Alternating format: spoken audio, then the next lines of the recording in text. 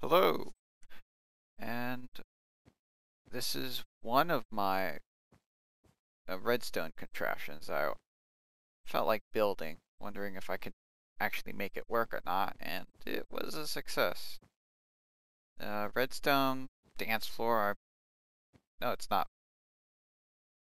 It's mostly for looks, but yeah, let's see. I try to make it as random as possible.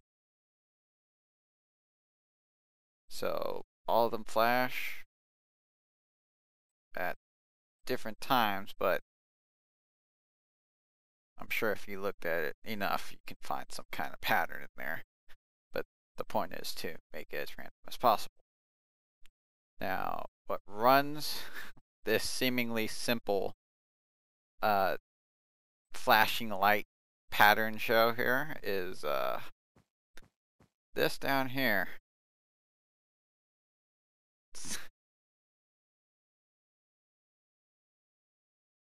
All these, I'm sure there's a simpler way to do all this, but I, my first issue is making the thing work.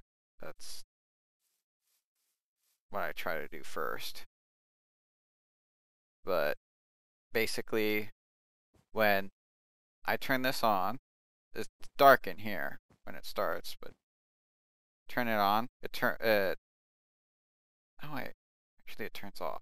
Well, you turn it off, it stops sending a signal. Oh shoot, let me just reverse this. Off.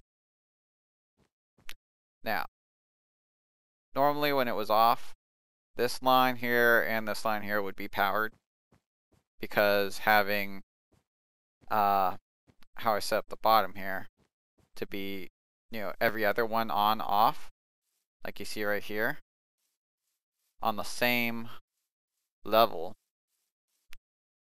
because it was pretty difficult to make it all turn off at the same time up here, especially when you're inverting these redstone torches. On, off, on, and then this one's off. So when it did get up here, this is basically off because this is powering and making sure that these blocks inside don't turn on the top.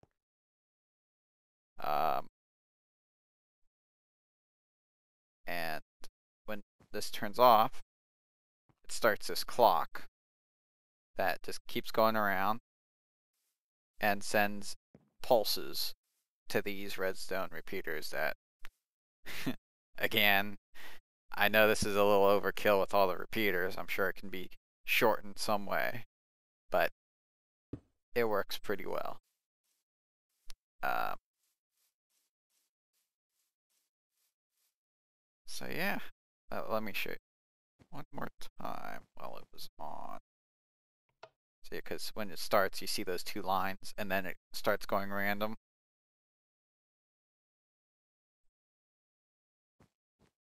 And one more look out here.